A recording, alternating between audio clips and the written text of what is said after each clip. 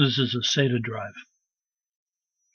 It has a cable coming out of it, and it goes to the connector on the motherboard. Over here is the device that encompasses all of the Sata technology. It's called a Sata controller. Sata comes in two flavors, well, two recent flavors.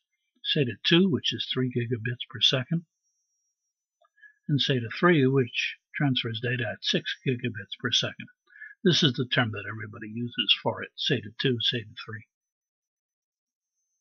Now, why do they need these kinds of speeds? Why do they need these kinds of throughput? Because of these drives, solid-state drives. They just eat up all of that throughput really fast.